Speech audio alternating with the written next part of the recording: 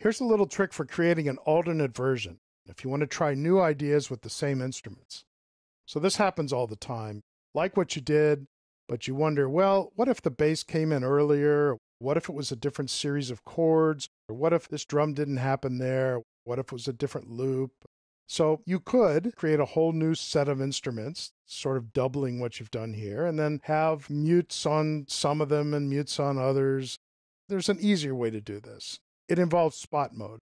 We're going to keep these same instruments and let them play what they're playing here and not be muted. And I want to import the video again. So File, Import, Video. Now, why would I just import the same movie? Well, let me show you. I'm going to open it. ProTools warns me that importing this new movie will remove the previous movie from the session. Little does it know it's the same movie. And I'll say OK. And then I get a window to tell me where I want to import it to. Last time we chose a session start. That's going to be what you choose almost all the time. But if you choose spot, and we already know that there's no audio in this file, so let's not go through that again.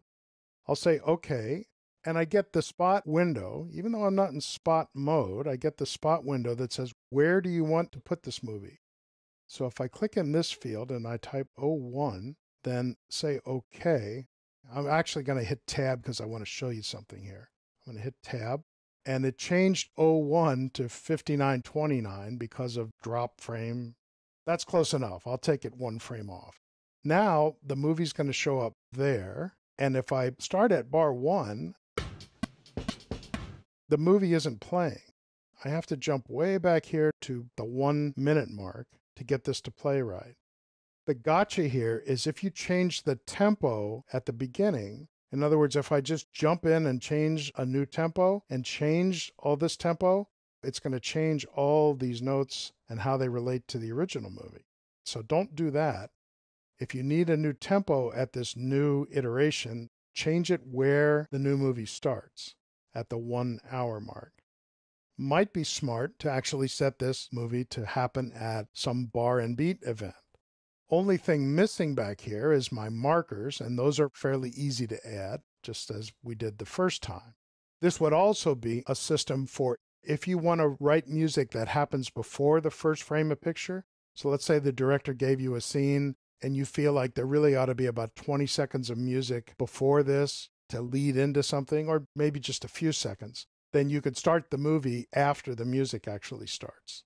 Now, if your goal is to try a completely new set of instruments and not keep any of this at all, then that's probably an argument for doing a save as. Then you'd have two completely different sessions with different sounds and whatever. But if your goal is just to try kind of an edit of this part, take the bass part, bring it back here, change its velocities, that sort of thing, then building an alternative version works pretty well. We'll explore this again when we talk about mixing, because I know a lot of engineers that like to do mix A up here, mix B back here, mix C further down the line, and then it's all right there together. You're not opening separate sessions. You can just jump to a new playhead location and fire up the new mix. So that's how to use spot mode to do an alternative version in the same timeline.